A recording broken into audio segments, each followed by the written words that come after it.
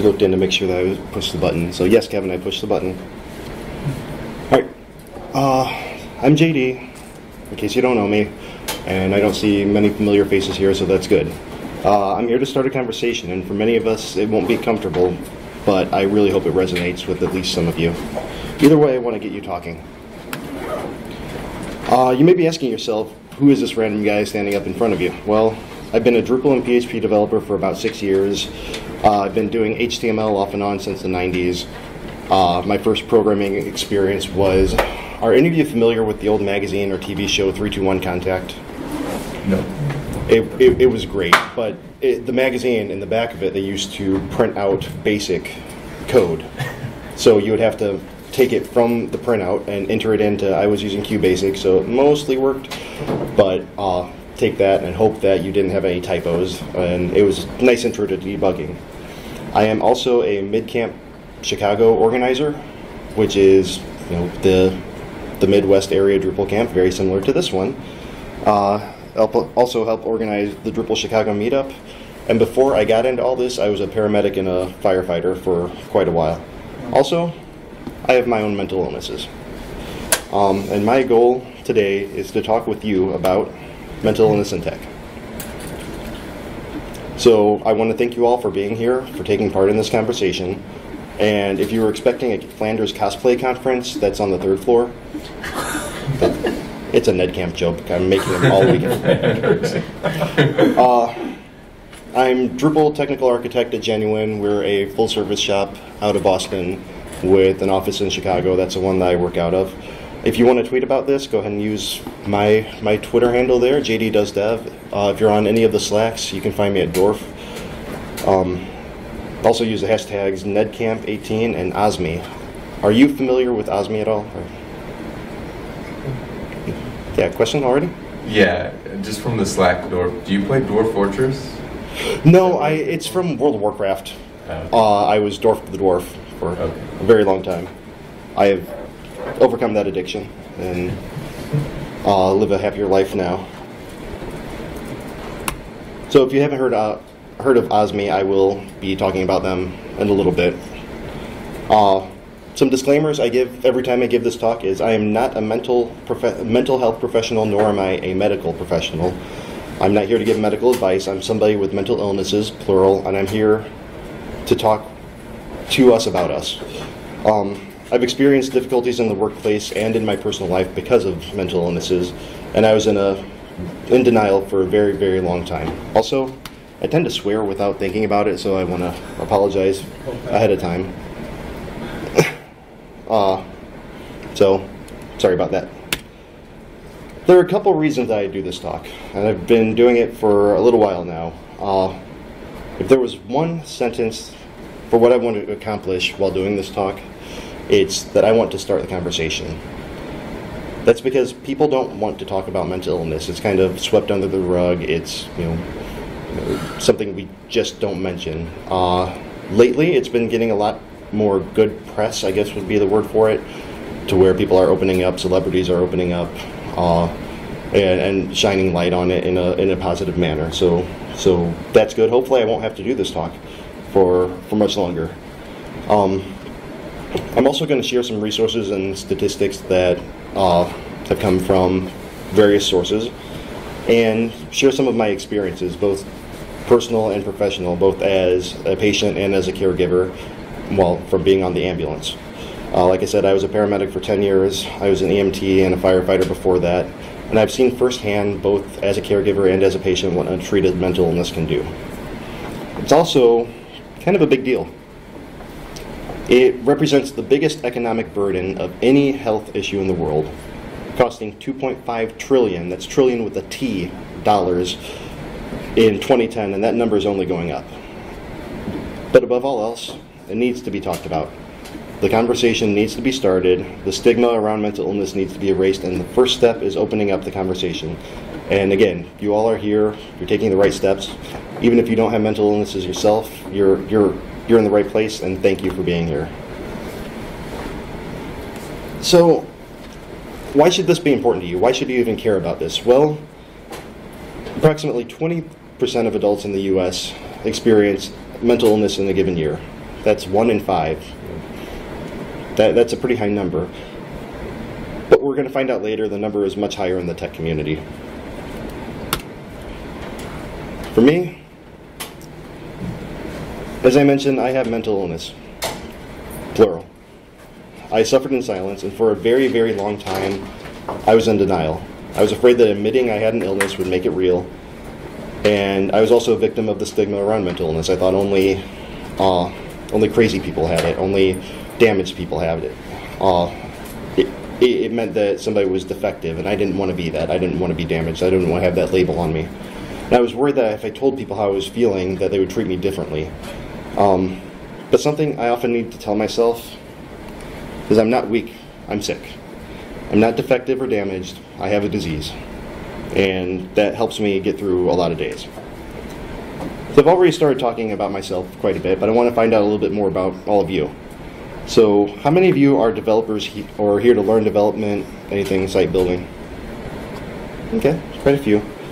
Anybody project manager, project owner, account manager, something not directly related to tech? How about HR? Anybody from HR? Good. Are any of you in upper management, managers, vice presidents, presidents, CEOs? Okay. So, big question, what is mental illness? Well, it's a very, very high-level term for many, many illnesses, many disabilities, many conditions. There is a book, and I really should catch up on this. I don't know what version they're on, but it's called the DSM. I think they're on 5. They're on 5? Okay. And it's about, from the floor up to here, of just criteria for what constitutes a mental illness. Saying, okay, well, if you have this for this amount of time, along with this, then you have this. And there are very specific criteria to meet them. According to the Mayo Clinic, though, it refers to a wide range of mental health conditions or disorders that affect your mood, thinking, and behavior, which can be a number of things. For me, though, I have major depression, I have anxiety, I have PTSD, and I have ADHD.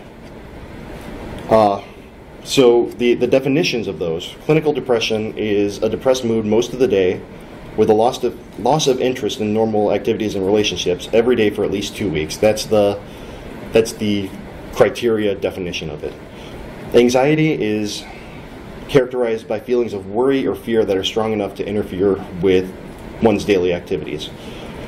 PTSD is characterized by failure to recover after experiencing or witnessing a terrifying event. And ADHD is characterized by varying degrees of hyperactivity, impulsivity, and inattention that lead to difficulty in academic, emotional, and social functioning. Now, when I was a kid, because I was only recently diagnosed, maybe about 6-7 months ago, I finally got the diagnosis of adult ADHD. When I was a kid, it was more, he's just a little bit strange. He just needs to burn off some energy. We need to find something. Don't worry about him. He'll be fine later. And it was just like today. It was kind of swept under the rug.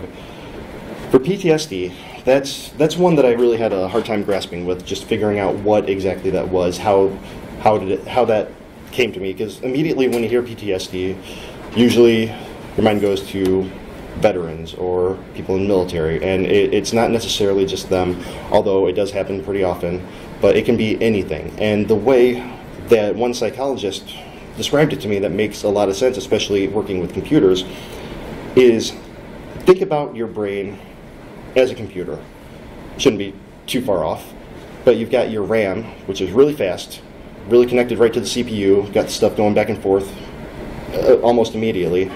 And then you've got your hard disk, which takes a little bit of time to get into the RAM and then move it forward a little bit longer. So if your RAM is your short-term memory and your hard disk, your storage, is your long-term memory, with PTSD, something gets stuck in the short-term memory, in the RAM. So it's easily accessible. Anything can, a sight, smell, sound, anything can just bring that right back to the front. It's as if you're reliving that moment over and over. And the best treatment for that is to find a way to move from the short-term memory into the long-term memory so it isn't so just ready to go. So I don't know if that makes sense to you, but that really opened up my eyes to how it works and how it's affected. So I had all this. Like I said, I wasn't diagnosed with ADHD until about 6-7 months ago. With everything else came a few years ago. But I went for a long time and not admitting anything was wrong. And then finally one day I accepted something was wrong.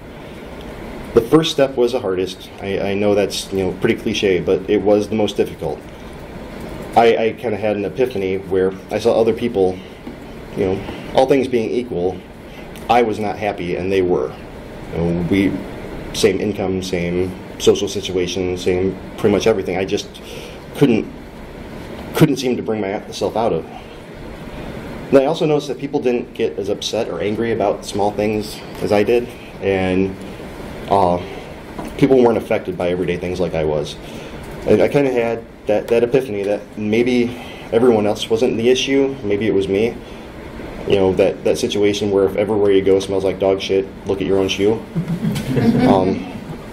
And for a lot of people, this was the hardest part. So I took the next step, and I got treatment. When I say I got treatment, I mean I started seeing a therapist. I started taking medication. I am a huge proponent of better living through chemistry. I find creative outlets. I play bari sax in 2 community bands. I'm active in the local Drupal community and the broader Drupal community. And I do stuff like this. I start the conversation up. In social events, I'm not shy about talking about it. If somebody mentions something or if somebody asks me a question, I will gladly answer. I don't really need to go into the details of what caused my PTSD, which could have caused other things, but I have it. And if other people are uncomfortable about talking about it with me or hearing about it, once I start talking, that's kind of on them, and it's kind of not to force anybody. Hey, listen to my story. I want you to hear this. And you all volunteered to come into this room, right? Nobody. Okay. It's if you're uncomfortable by what I have to say, then maybe you should take a look in the mirror and see why that's making you uncomfortable. So before treatment, I gave you a little bit of a idea of what it was like, but it was difficult. It was really, really difficult. I was afraid of absolutely everything. I was paranoid about everything, you name it. I didn't want to be around it. I had a crippling fear of everyday things, social situations in particular. They were paralyzing. I had basically the same reaction that somebody would get being chased by a bear by going into any kind of social situation, like whether it be school, work, a gathering, family thing. When I was in college a couple years ago, well, more than a couple now, but I didn't have a test, didn't have anything big that day, but I drove up to campus, sat in my car, and I could not move. I could not get out of my car. There was nothing happening. I didn't have a presentation. I didn't have any past due homework or anything like that. It's just, I couldn't do it. So I turned around, put my car in reverse, drove back home, and shot an email, hey, I'm not feeling good. I can't come in today. I'd also canceled plans a lot, which would lead me to feeling very, very alone, because I made myself alone. It was self-imposed isolation. I'd also find a way to be alone in crowded spaces. So I'd go sit in a corner, bury my nose in my phone or something and just ignore everybody. I'd also feel like people were always looking at me for any flaws whatsoever, And people don't care. Most of the time, nobody cares what you're doing when you're walking around. But I just had it in my mind that, well, somebody's going to be looking at me if I have a little spot on my shirt, if I have a booger hanging out, if I have something in my beard. Everybody's going to be paying attention to that, and they're all going to go back and tell everybody they know about me. One funny thing that I used to do when I would commute by train, I would get on the train pretty early in the route, right towards the beginning, so all the seats would be open. So I'd sit down, put my stuff on my lap, leave the seat next to me open, but hope nobody would sit next to me. And then by the time we got to all of the onboarding stations and nobody was next to me, I started wondering, well, what the hell is wrong with me? Why isn't anybody sitting next to me? And, do I smell funny? What is this? I don't feel that way anymore, partially because I don't ride the train, but for the most part, I just have gotten to a point where I don't care what other people are thinking. I was also angry. Anything can make me angry, make me very, very angry. I had a very high-stress job, and being on the ambulance, and untreated anxiety and depression, it was not a good combination at all. And like many people in public service, at that time, I was way too proud to admit that there was something wrong with me. I was the responder. I was the person giving the help. There can't be anything wrong with me. And unlike way too many people in public service, I sought treatment. And I say that because I know personally of at least 6 people in public service who have committed suicide. Various ways, various reasons. I don't know what was going on in their heads, but it's a real thing in public service, police, fire, EMS. It's something that should be addressed. I was also extremely misunderstood. People would think that I was angry when I was just terrified and trying not to screw up. Apparently my deer in the headlights look also looks like my I'm gonna kill you look, when in reality I just, please leave me alone, I don't want anything to do with anybody right now. I wasn't, well, yeah, I was angry, but a lot of the times it was just, especially in social situations, just please, I'd rather be by myself. Nothing personal, just go away. But I'm no longer ashamed of who I am. Before, I wanted to hide in shame because of my conditions, but now I know that it's just part of me, and I'm not too proud to admit that I need help anymore. And when my depression was untreated, I used to have deep, deep valleys. Like, not get out of bed, can't function, can't do anything. And now I realize that it's just a part of me. The valleys aren't as deep anymore. Not to say that I don't have bad days. We all have bad days. But they're much less frequent than they were before, and they're not nearly as deep, and I can usually overcome them and still function. My anxiety has gone down tremendously. Obviously, I wouldn't be standing up here in front of a room full of people I don't know, telling, hey, these are the most intimate things about me. But it still happens. I still have occasional attacks. They don't last as long as they used to, but I have those moments. Since getting on medication and seeing therapists, I've become much more comfortable in social situations. Again, obviously, I'm here. I don't even know how many of these I've done this year, but it's quite a few. And there aren't many times anymore compared to the way it used to be where I'm terrified of doing everyday things. I can walk into a grocery store without freaking out. I can, go to a family event without freaking out about who's going to be there. And I'm also not as afraid of losing my job because of being unable to focus. Because, that was a whole messy situation where I'd worry about losing my job because I couldn't focus, which would lead me to having more anxiety, and then not being able to do my job because I was freaking out about how I couldn't do my job, and then I'd worried about, well, my production sucks, so they're going to fire me, and just a horrible, horrible spiral. But I now realize that we're not alone. Since getting diagnosed, I've realized that I'm not alone. Nobody with mental illness is alone. And I was afraid of admitting it because of the way that people might view me, and I don't feel that way anymore because of organizations like OSME. So I kind of teased OSME a little bit earlier. They are open sourcing mental illness. It's an organization, a nonprofit based out of Lafayette, Indiana, started by Ed Finkler a few years ago. He's on all the social medias as Funkatron, and kind of a mission of erasing the stigma of mental illness in the tech community, specifically doing research and providing resources for employers, employees, HR professionals, and just being supportive. So it's a great organization. There are some links to it. It's osmehelp.org is the actual site, and just I can't say enough nice things. They helped me. Ed is the one who inspired me to do this talk. He doesn't do as much talking anymore. He kind of got burnt out of it, but Joe Ferguson does it. We have quite a few people doing speaking campaigns along this lines. So why tech specifically?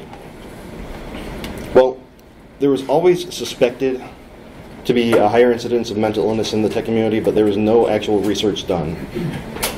Have any of you gone to or heard of the site devpressed.com? It used to be a forum where developers anonymously could just get on and say, hey, listen, I'm having a really hard time. I need some help. Anybody got advice? OSME absorbed that, so now it's the OSME forums, and when somebody will post on there, we all get notifications, or if somebody moderating sees that, we'll get a message on Slack from one of the moderators like, can anybody jump in here and maybe offer some advice, maybe give some feedback to this person? But sites like that, and there were word of mouth, that was all there was to go on. But studies have shown that there's an increased incidence of mental illness, specifically anxiety and depression, in people with above average IQs. Now, I'm not here to toot my own horn or toot everybody else's horn, but we're all in tech. It takes a certain kind of person. I'd say that we're all pretty smart.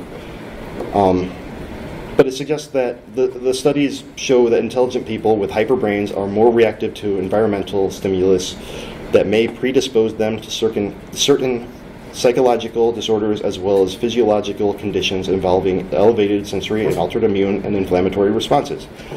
I had to read that word for word because I cannot remember that. Boiled down, very high level, people who have high IQs are more likely to suffer from mental illness of some sort, and more likely to be reactive to things that might cause mental illness. Another thing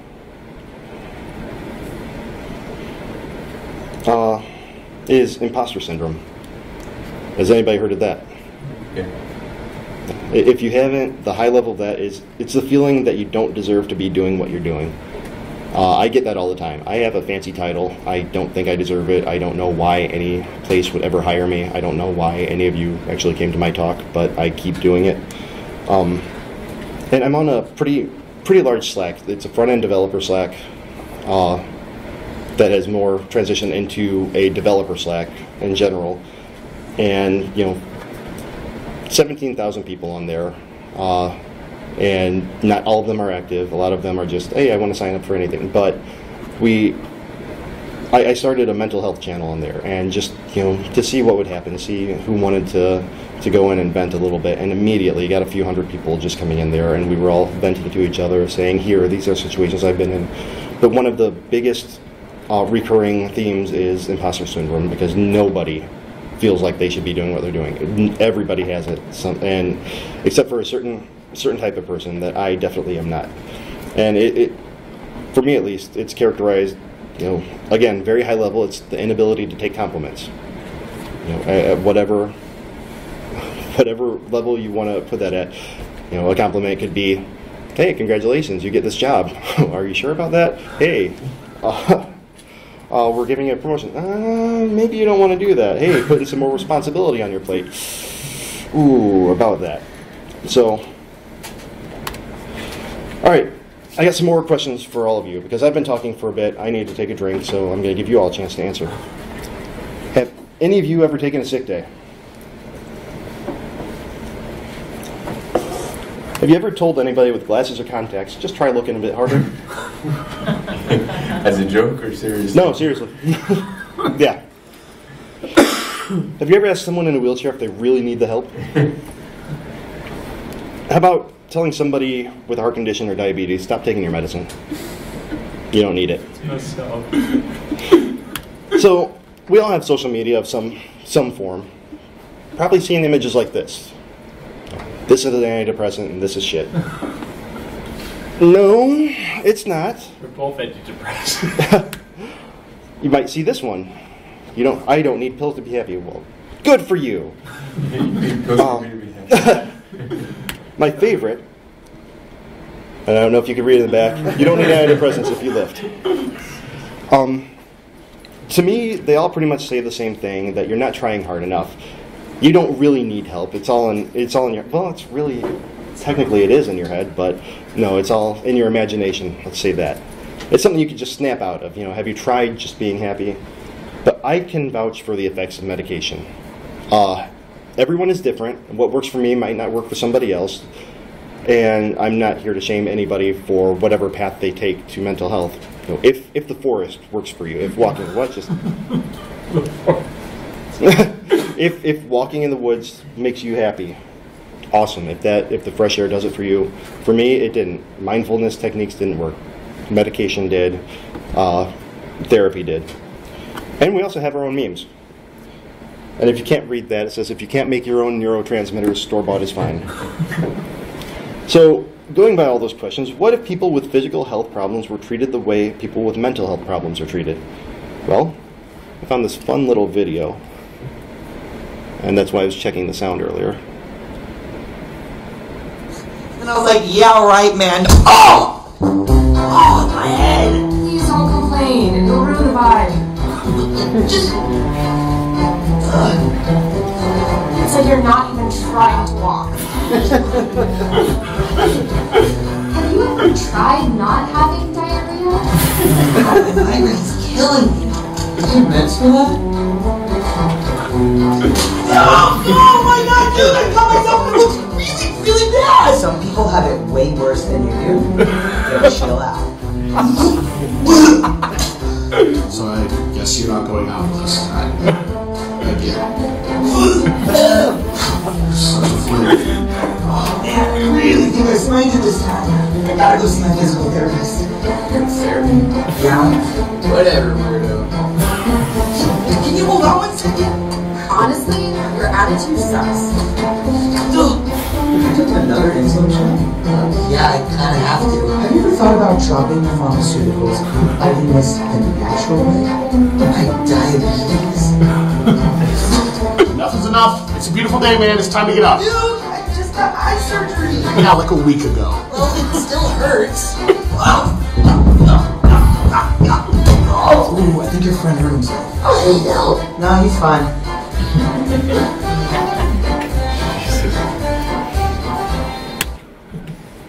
So, how do we erase the stigma around mental illness? I'm still laughing over that video. It's a good one. I do chuckle still every time I see it. But it's real. I mean, if you think about it that way, what if we treated people with physical illness or physical disabilities the way that people treat those of us with mental illness or mental disabilities? Just because it's not visible doesn't mean it doesn't exist. Well, so erasing the stigma, we need to be stronger than fear. And how do we do that? We start the conversation. Again, you all are here. You're taking part in the conversation, so thank you. We listen. If somebody trusts you enough to talk about their mental health, just listen. You don't have to say anything. You don't have to be an active listener. Just be a venting board if that's what they need. And as somebody with mental illness, hearing an affirmation can do amazing things. Like I mentioned a couple times, I was a paramedic. That's not me wearing a badge like no. It's just I transported a lot of patients who were in crisis, and more often than not, I was able to talk to them during the 10 minutes that I was with them to okay, we're back here, we're away from everybody who's causing you issues or making you more upset because they don't know how to deal with it and they were yelling at you. Now tell me what's really going on. Why do you really feel like this? And just letting them talk for a while. And there were more than one occasions where I would drop somebody off at the emergency room that, hey, can I give you a hug? Really, I feel so much better just venting. And it was, okay, fine, yeah, if that helps you out. And it was good for my transport because then taking somebody down from combative to getting a chance to breathe because nobody was listening to them, and for the emergency room receiving because now this potentially combative patient is going to be a little bit more cooperative because they feel like somebody might actually care about what they're going through. And don't be ashamed, though. If you have mental illness, just remember you're not damaged, you have a disease. Also, try to be respectful. You can't always tell who has a disability, so try to be respectful of what you say or how you portray diseases. And something that I thought about bringing up in these talks before, but I never had until I did one very similar to this for a remote talk with Marketo. The woman who went before me talked about her OCD, and she talked about at great lengths, not going into what her compulsions actually are, but how offensive it is to her when somebody who likes to be organized or who likes to not have a mess on their table says, "Oh, I'm so OCD about this." Well, no, really, she feels like she's going to die if she does not do what she has to. Her compulsions are driving her to the point where she feels that either her or people she cares about will actually be harmed if she does not do whatever her compulsion is. So just watch what you're saying and think about what you're saying before you say it. And if you do feel that you have a disease, please get treatment. Go see a doctor, see a therapist, see somebody. Now, we are at a conference. Most of you, or some of you, may have convinced your employers to let you come here, so let's make it worth their while. What about the workplace? My anecdotes are one thing, but how are employees and employers affected? Well, let's see what data says. Like I said, up until a few years ago, there was no actual tech-specific data done, but OSME does surveys yearly. I would really love it if all of you took 20 minutes out of your day at some point to go to osmehelp.org/research and fill out that survey. Last year's had about 800 responses. The survey was made available to several different communities, and all these responses are self-reported. So, would you bring up a physical health issue with a potential employer at an interview? Survey says, yes, 23%. No, 37%. So, pretty even there overall, not too bad. But would you bring up a mental health issue with a potential employer at an interview? Only 5% said yes, overwhelmingly no. And not saying that you should be necessarily, yeah. Does the ADA cover mental health accommodations? Yes, because it is considered a disability. So, as you can see, almost twice as many said no. Another question: does your employer provide resources to learn more about mental health and how to seek help? This doesn't include mental or insurance. It's more, do they have an employee assistance plan or anything like that? It's pretty evenly spread. I don't know. Yes, no. I'd like to see the no slice a little bit smaller, if not a lot smaller, and the yes slice much bigger. But only 29% say that with any certainty that they know there are resources. Does your employer provide mental health benefits as part of healthcare coverage? Well, I think that they have to now, thanks to the ACA. But only 56% people can actually say yes, they do. Now, this next one came from the 2016 survey. For some reason, it was left off of the 2017. I think it's a very important question, especially since the survey is anonymous. Do you feel that being identified as a person with mental health issues would hurt your career? That tiny little sliver of red is no, it has not, and blue is no, I don't think it would. But 7 and, it's even too small for me, 39% are saying yes it has, yes I think it would. So overwhelmingly it's towards the positive, even with the maybe in there. This is something I worry about every time I give this talk. Every time. Because, in this field, not everybody stays around at the same place forever. But it's really freeing. If somebody Googles my name, they'll probably find one of several of these YouTube videos or one of my sessions submitted to a various camp. and they'll watch it, and all my cards will be out there on the table. They'll know everything they need to know about me, and if they hire me afterwards, awesome for them. And if they don't deserve me. This one also from 2016. Do you think discussing a health issue with your employer would have negative consequences? We separated this into mental and physical. Just for contrast, if you mention it, only 4% in physical said yes. No, 5 times more said that there would definitely be negative consequences, not even counting the maybes on mental. So, and that's because of the stigma associated with mental illness. If I mention it, people are going to think different of me. Yeah. I just want to compare those 2 questions. Yeah. The one before this and then. Yeah. Okay. Thanks. Okay. Now here's one from 2017, the last survey. Have you been diagnosed with a mental health condition? Now, I do like to preface this with, this is self-reported. The U.S. average is around 20%, and this is from 800 responses. But have you been diagnosed? 42% in the tech community who answered. So that's a pretty significant increase. That's double the percentage from just the general population. So for us, twice as many people. Now this next one includes the actual diagnosed. So do you think you have a mental health condition? So the 43% here is the diagnosed percentage. Sorry. Possibly 19, don't know 9. So even if we add on the possibly, I mean that's potentially 60%.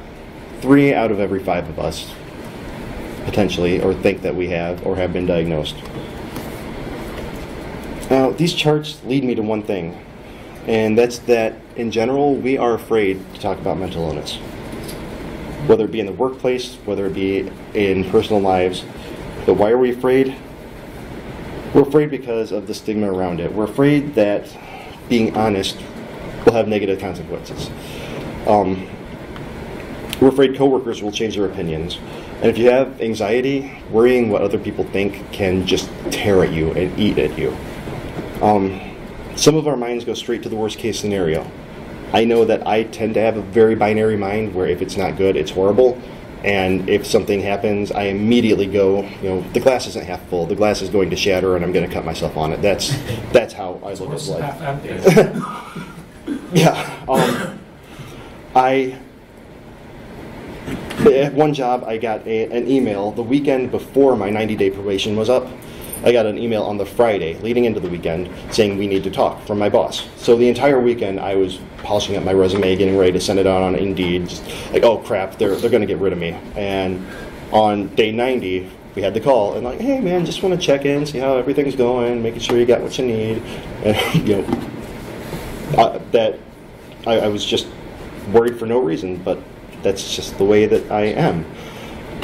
I also one time thought I was getting Miltoned. If you've ever seen Office Space, tried to log into my email and the password was incorrect, so I just thought that maybe they're letting me do the work until I figure out that I'm not getting paid anymore. And so, hey, I've got a problem, or is there something we need to talk about? We're also afraid that we might get sent to the HR department. So I had a situation where I needed a couple days off. I was just in no good shape to do my work, and I didn't want to lie on my time card. I didn't want to say I'm doing stuff. I didn't want to bill the client for stuff that I'm not doing. So I called up my direct manager, somebody that I dealt with every day, and I said, listen, I need to breathe. I need a couple days off. Here's why. I have depression, I have anxiety, and I am waiting to get into a doctor to get medication. I am not well. And it was basically an immediate, okay, yeah, take a couple days off, we'll talk to you later. And hang up. 5 minutes later, I get a call from HR. Hey, we hear that you have an issue we need to talk about, and what are we going to do? And through no fault of their own, I know that they have a very hard job. I really understand that they're not put in the best positions. But I don't know about you, but I don't deal with HR on a regular basis. I don't know them by name. I don't know their faces. I don't recognize their voices. But from all the courage that it took me to build up to tell my direct boss, somebody that I work with daily and spoke with daily, to have to hang up and now tell all this stuff to a complete stranger, that isn't the best way to handle it. Can I just, as an attorney, just say that they could have been concerned about FMLA issues, Right. issues, and your immediate manager is not supposed to be dealing with those. Right. You're supposed to put a wall up. So Definitely, and I I'm can. just saying, depending on how big an organization. Yeah, I can completely appreciate that, and I understand that it's something that companies need to really work on in general. But we have handbooks for that, and I'll get to that later. So, as of 2015, roughly 20%, 17.9% of all U.S. adults had some form of mental illness. Right? So, going with that figure, we're not even talking about just tech anymore. Why should a workplace care? Because depression alone, just depression, this big of a slice of that book, this tall, impacts 9.5% of the American adult population. How much? 9.5%. And it's estimated to cause 200 million lost work days each year, which costs employers up to $44 billion annually. So how can we mitigate this? Well, how do you eat an elephant? One bite at a time. If a workplace is prepared and educated to deal with this particular disability, then an employee may feel more comfortable being open about it if they need time off. From my experience, and I don't know anybody else's experiences, so a lot of this, unfortunately, is anecdotal, but before I was able to build up the courage to say, hey, I need the time off, I spent a couple days not doing anything, but still putting on my time card, yeah, I did this, sure, I did something here. And so that's lost work hours. That's somebody's paying for that for work that wasn't done. But if I felt more comfortable talking to my boss about it, or if I knew that they had the open policy about it, and I could have just walked in and said, hey, I've got this issue, I could have taken one day off, 8 lost work hours instead of the couple days that I didn't do anything and the 2 days that I needed to take off afterwards. Because I'd have times where I'd show up and do nothing for days, but I was afraid of going to my boss. If I had felt comfortable saying I need an afternoon, I could have recharged. I could have just got it done. I could have breathed, gone down to the lake or something, and because this incident in particular happened before I got medication, which You could is have walked in the forest, son. You could have walked in the forest. yeah, I could have just walked through the forest and been cured.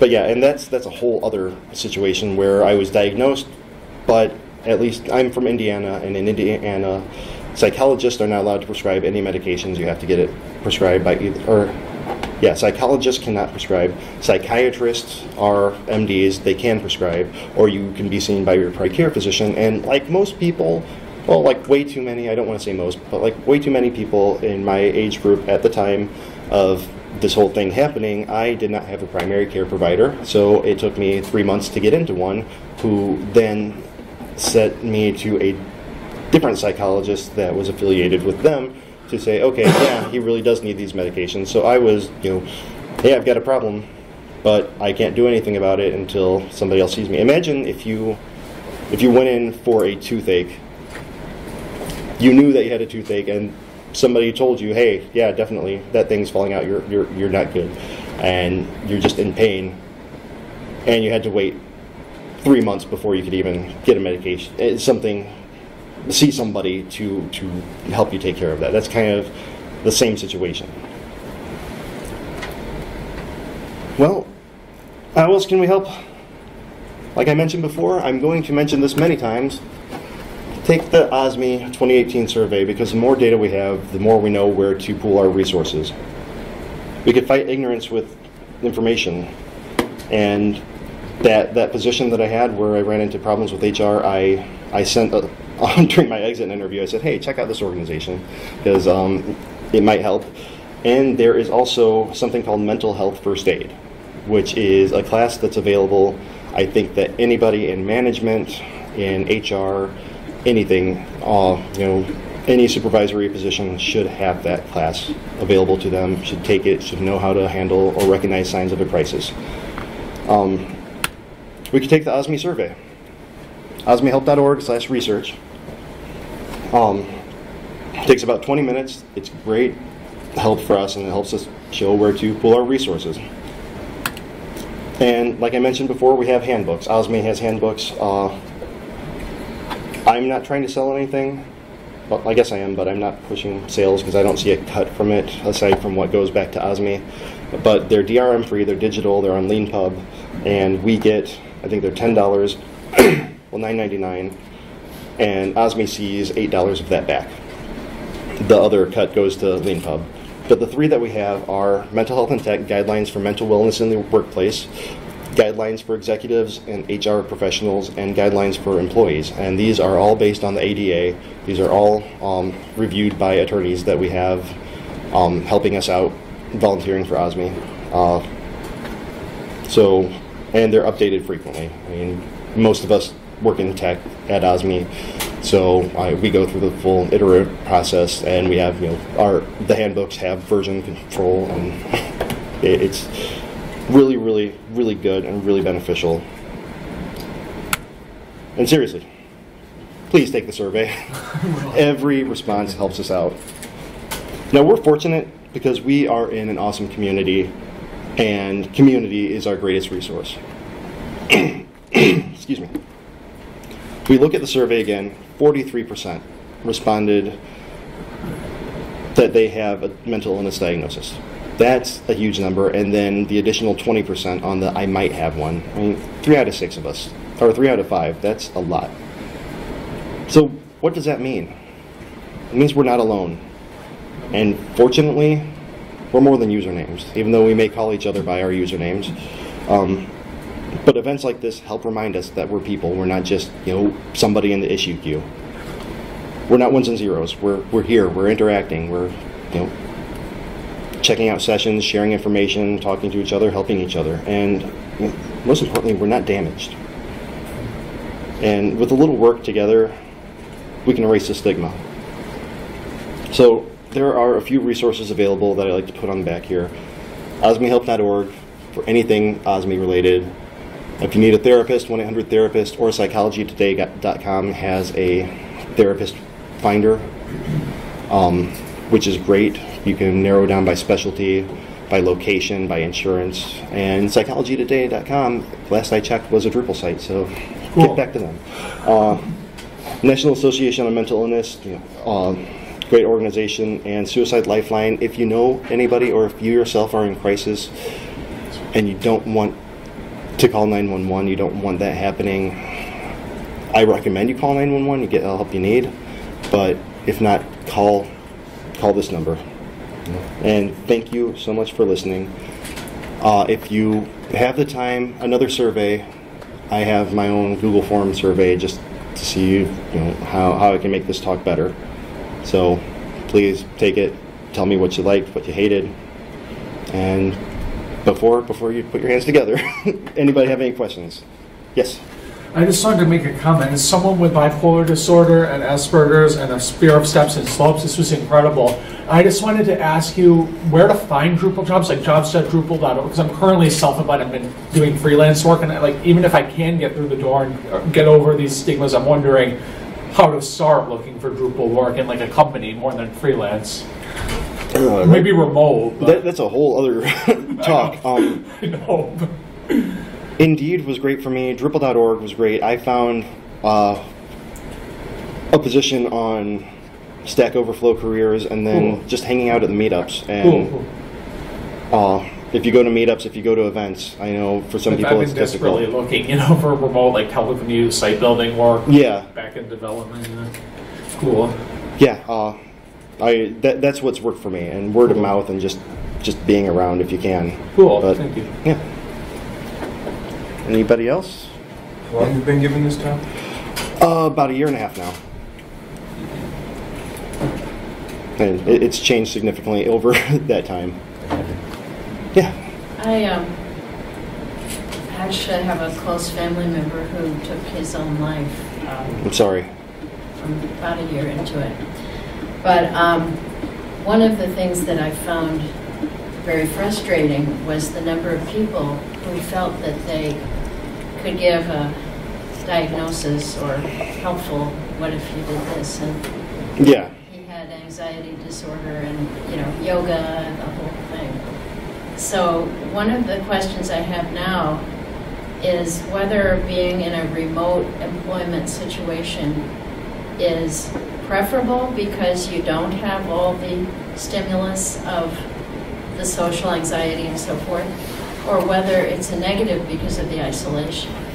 For me, I'm just trying to understand for myself, like as a person who experiences that fear of walking into the office every day, is there still a benefit of being engaged with people, or is it better to be remote and sort of, like you said, username, there's a little bit of a barrier?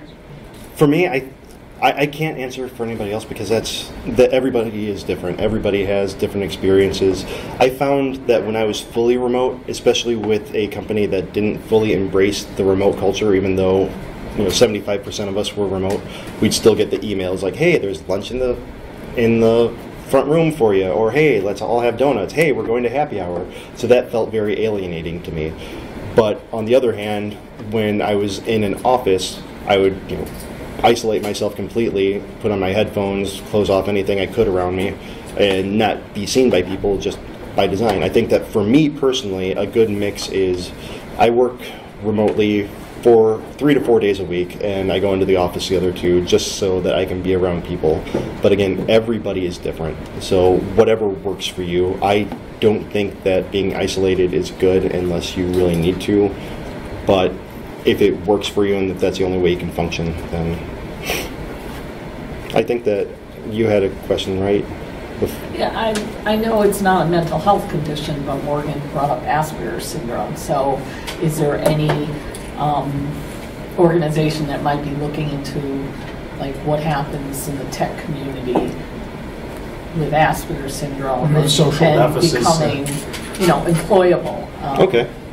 I can definitely mention that at OSME and see if we might be able to add some of that into our research, or see if anybody knows of any organizations similar to OSME that is doing research in that. Definitely, thank you. Yeah. If you want to give me contact information, I can definitely email you. Okay.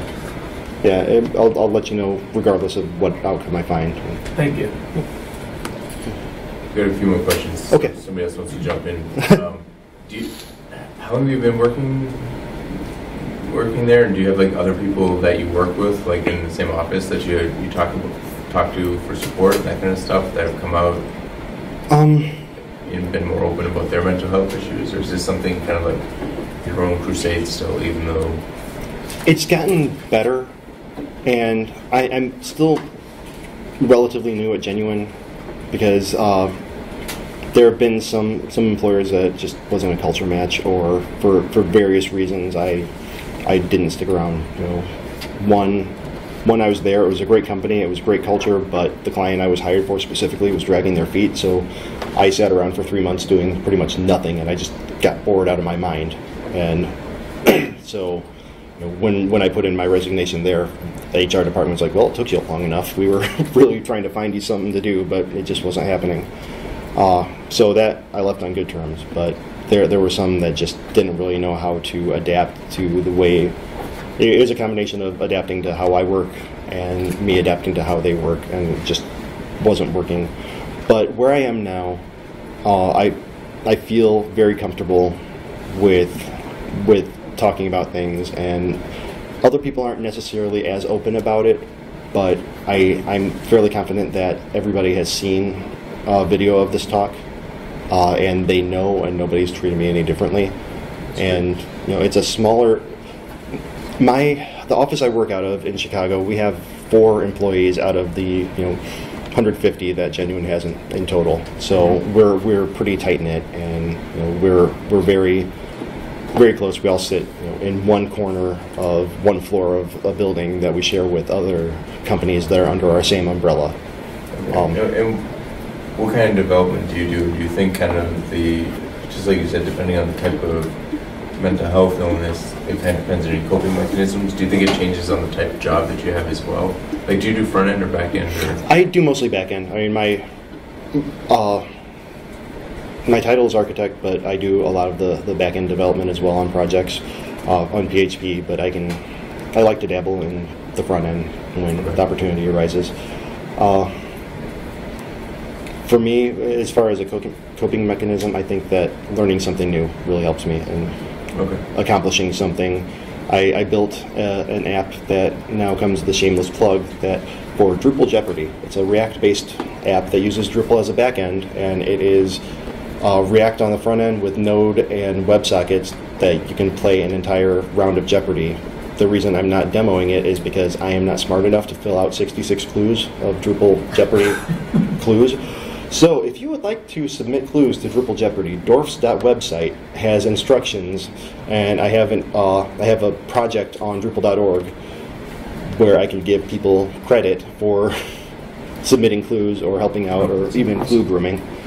So that was a pet project. I had some downtime and I decided I'm going to learn React. But yeah, learning new stuff and finding new challenges really. It's like when I learned the guitar. Used to play the bari sax. Yeah. It's cool. Yeah. So I'm just curious, anecdotal side, how you started off giving this presentation and getting to the point. Was that a big stressful experience for you to like get into that? Like, how did that? Oh yeah. Did that help in your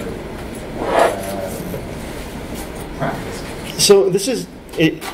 As odd as it sounds, this is actually very therapeutic for me, because if any of you walk out of here, starting the conversation with somebody else, then I've done what I need to do. But the way I got started in it was Ed Finkler gave a very similar talk to this at a PHP meetup in Chicago that I went to, and it was at the same time that I was in that in-between period where I was diagnosed, I knew what I had, but I didn't have medication, I didn't have the proper treatment aside from going to a therapist. But therapy did help a lot. I just need that little extra boost of serotonin to make sure that, to keep me kind of level.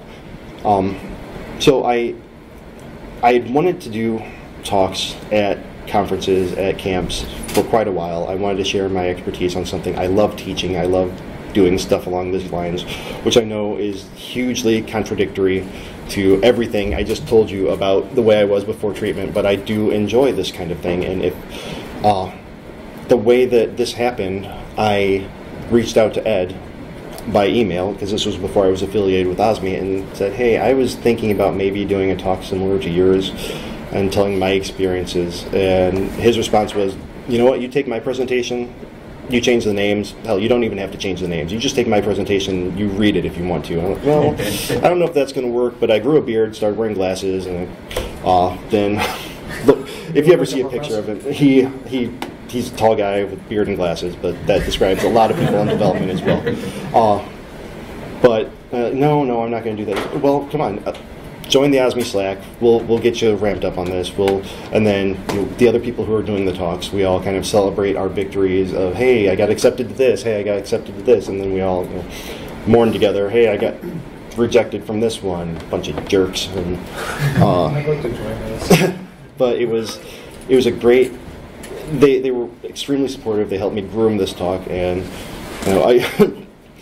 I went to PHP Detroit, and Joe Ferguson, who's kind of taking the reins while Ed's recovering from burnout, he also got accepted at PHP Detroit, and our talks are also very, very similar to Ed's because his was just so damn inspiring that it was hard not to incorporate it. And it's all of us telling our stories, but somebody went to Joe's talk, which was before mine, and then went to my talk, and at my survey at the end he put, it was very similar to the one I saw yesterday, but it's a good topic. People should be talking about it. Anybody else? I think we've got about 30 seconds before. Just anecdotally, sometimes someone who gets into that kind of depression can't actually even call their employer. Yeah. Believe me, I know. This year my mania faded, and I had it earlier this year. Yeah. And the other thing is just how much you know, we always question about whether we should even let an employer know Right. about mental illness or Asperger's. I had trouble with, I worked for Redfin for a while, and I didn't want to tell them I had Asperger's. It was. So with that, and you said you're an attorney? Yes. Or, okay. That's my mom. So please correct me if I'm wrong, but you don't necessarily have to say what disability you have. If you call up your HR department and you just say, I have a disability, the only things, and please correct me because if I'm ignorant to this, I do not want to be giving bad advice. The only thing that HR can say is what reasonable accommodations can we make. You don't have to tell them what it is, but you know, for me, it's out there. Everybody knows what I have. So, I made a film up with my computer science professor on my Asperger's. So I think everyone's going to know too. It's on Google, you know. Okay. Hey, whatever works for you. I mean, that's awesome. That I would like to. I'll get you the name of the film after the session because Okay, I yeah. wanted to get your contact info too if that's cool. Absolutely. Yeah, please. Okay. Well, it is 12:31 by my clock. That one's a couple minutes fast. So. Lunchtime. Okay.